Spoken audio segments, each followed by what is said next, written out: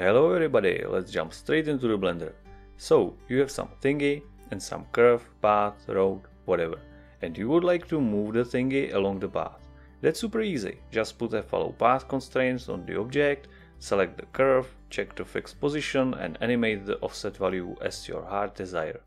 This offset is actually a fraction of the length of the curve, which means that when you change the curve's length, the speed of the cube will also changes.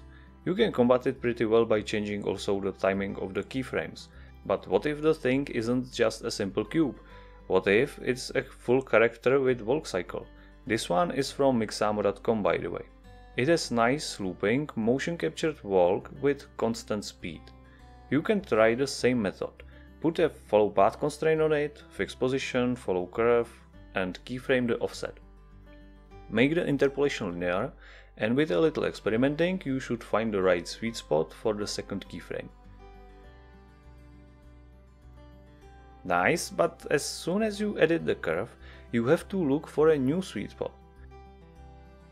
Well, scratch that and try another way.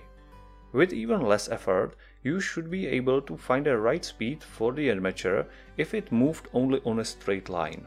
I've keyframed just the Y location and used a generator to find the right coefficient.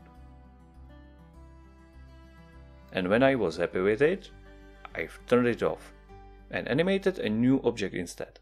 This new helper is just a mesh object with exactly only 3 vertices.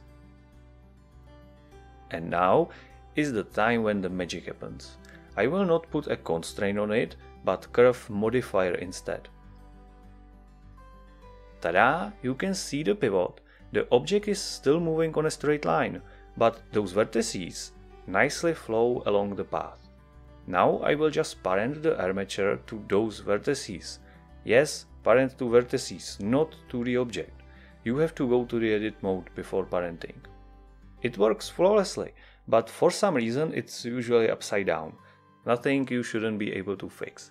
Either rotate the helper object or change the tilt of the curve. That's all. We just mapped the object's Y location to the curve.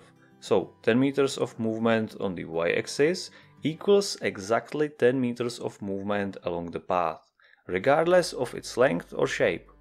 I hope you will find a use for it in your projects. Thanks for watching, until the next time, happy blending!